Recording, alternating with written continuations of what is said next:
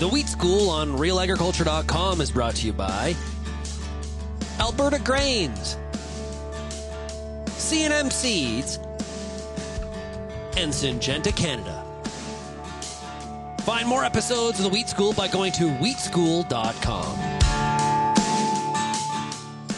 Peter Johnson at Wheat Pete, RealAgriculture.com, and I'm here today with Joanna Follings, the cereal specialist with the Ontario Minister of Agriculture, Food and Agribusiness, OMAFA, and we are here yet again to talk about the YEN program, the Great Lakes Yield Enhancement Network. It's 2024. We've got new results. Joanna, let's start with the YEN program. How big has it gotten? Because it's incredible how growers want to grow better wheat. Yeah, it's amazing. So in 2021, we started with 43 farms, and now in 2024, we're up to 184 farms across a number of states. The first year, we started with Michigan and Ontario, and now we've got Michigan, Ontario, Ohio, New York, all the way to Washington, North Carolina, Kentucky, you name it. Everyone's getting involved. Yeah. Okay, so I just got to say, I don't think Washington and North Carolina are Great Lakes states, but nonetheless, it's so cool that growers want to grow better wheat. So, 2024 results, where are we at? Who's the big winner? So really excited, this year's winner is Nick Suen from Michigan. Nick had a yield of 171.99 bushels per acre. And another fan favorite up in the top three is Jeff Crone. He had 170 bushels per acre.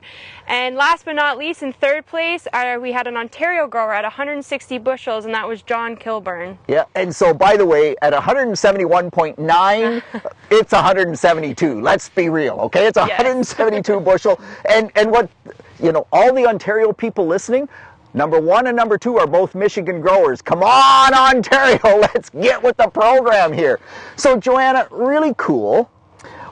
As we go through the whole YEN program, there's some things I think that have been consistent every year. If I'm a wheat grower, what are the 3 or 4 things that I have to do or have to look at to know if I'm going to be a top wheat grower? For sure. I think there's 3 main things that seem to come out year over year. One of those being biomass. The more biomass we have, the more photosynthetic area we have there to capture that solar radiation. Year over year, we see biomass really pays when it comes to yield. Yeah, but that biomass probably isn't a rocket science thing, right? Because grain is just a proportion of the total weight of the plant.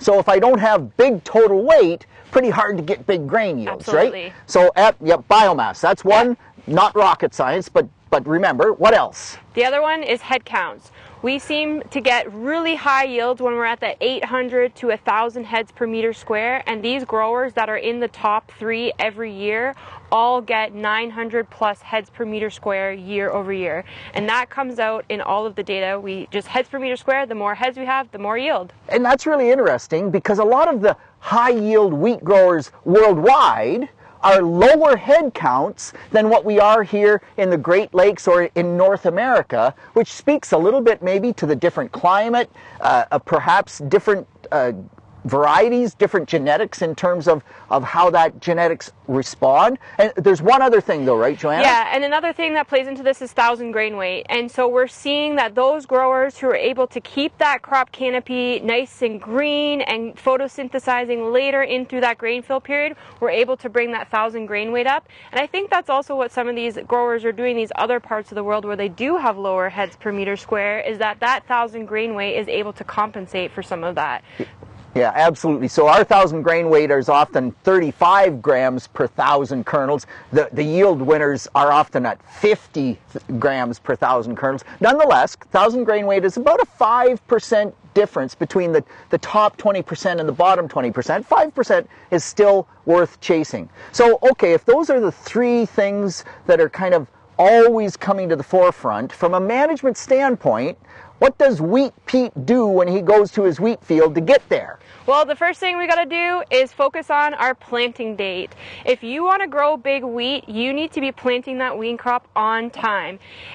The high yielding growers in 2024 in 2023 had an average of 6 days earlier than those that were the lower yielding, and actually in 2022 that window was even bigger at 11 days. And as we know, in the fall, when things start to cool off, those 6 days can make the biggest difference when it comes to your final yield. Yeah, incredible. This year, 2024 Ontario, you can tell the fields that were planted on September the 29th versus September the 30th versus October the 1st. Even today, it's October the 24th today, we can see the difference because every one of those days was 20 growing degree days, and every 100 growing degree days is another growth stage, so that was like a fifth of a growing or a stage ahead, and it's massive, right? You don't think one day matters, particularly one day early, but one day early matters more than anything else. Now, let's move in. So those are kind of the key things, and there's other things that we've talked about before, but what else have we learned from the YEN program? What are the nuances that have sort of jumped out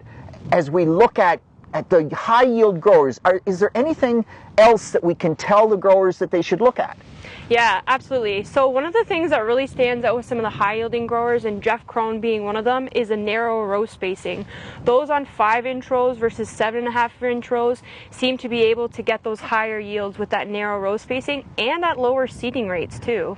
Yeah, and so that's, I mean, both Jeff and Nick Suin, right?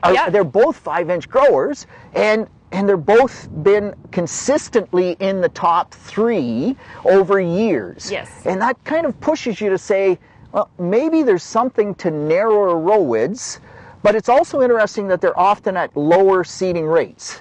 So some really cool work by Manny Singh out of Michigan State University, where they're precision planting 5-inch rows, and they're seeing some pretty significant yield increases.